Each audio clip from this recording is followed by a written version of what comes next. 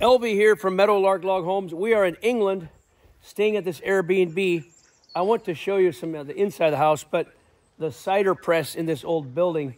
But this is England, and that side of the road is Wales. That house is in Wales, and we're in England having a great time. Our 30th anniversary was yesterday. I'll get some timber frame, or some timbers in the inside are super, super old. There's some rock work and a fireplace, cool inside. That little wing is where we're staying. But I want to show you the cider press of this old barn. Now, it is so cool. I hope that it shows up in the dark. Let's open these up. So, this used to be the cider press. So the pony would take that, be hitched to that thing over there, and that wheel, that stone wheel would roll around this groove. So they'd throw the apples in here, and that stone would be pulled by the donkey around in a circle, and it would crush the apples for the cider. It is the most cool thing. Who knows how old this is? Like, it's just super old. And then there's rocks that are just, you know, you can't tell, but it's got to be hundreds of years old. Over here, there was a cider press. Here's some of the cast parts for it.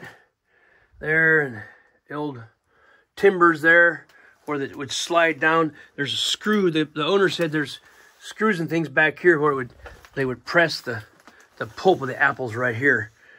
We make apple cider in Montana, but not like this. It would be so cool to have a cider press like this. I'm going around the outside to show you.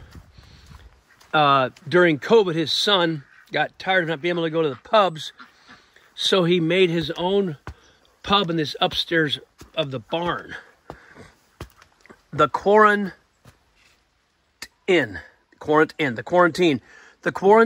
So he and his friends would come up here, and they could do their drinking up here. So this is their bar. He made that bar. But the timbers, I want to show you the old timber work in here. The owner does not know how old this is. This top story, he thinks, was added on later because it's different than bottom. But I was looking at the cut marks on the timbers, and it's not anything new. It's not a bandsaw. That has got to be an old type of saw because of the marks. They're not straight across and precise. More like a steam or a water wheel saw would make more rugged marks. So I'm assuming this is pretty old. Got a square peg right there. A metal peg. Oh, here's his table and so on. I just wanted to show the timber work. So I like old stuff like that. Shut the light off and show the outside of this thing. The Quarantine. So there was stonework from earlier era.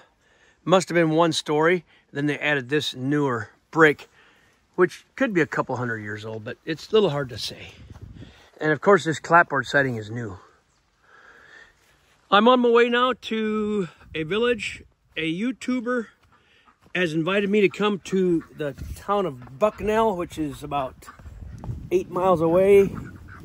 Bucknell, England, to video the old church.